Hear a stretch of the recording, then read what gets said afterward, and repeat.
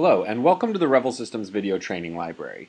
With this video we will demonstrate how to set up your auto-gratuity feature for table service point of sale. To begin, you'll need to log into your back office management console and select the settings tab from within the dashboard. From here, select table service settings from the left hand menu. As you scroll down, you will see a settings labeled Enable Auto-Gratuity. Once you have enabled this setting, you will then be able to enter the number of diners required for auto-gratuity to kick in and the percentage amount of auto-gratuity. In this instance, you see that for parties of 6 or more, there is an auto-gratuity of 18% applied to the check.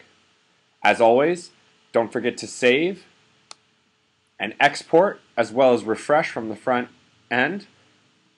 Thank you for watching. As always, if you should have any other questions, please don't hesitate to contact us.